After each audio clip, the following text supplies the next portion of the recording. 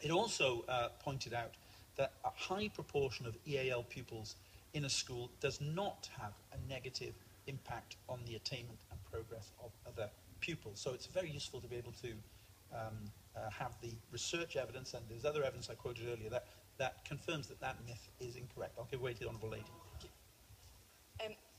Now, you've just said that it doesn't have a negative impact on the other pupils. My experience was actually it had an extremely positive impact on the other pupils, and in fact having these pupils in their class gave them something to aim for, because they were seeing a different way in which students could work. So it really had a huge advantage.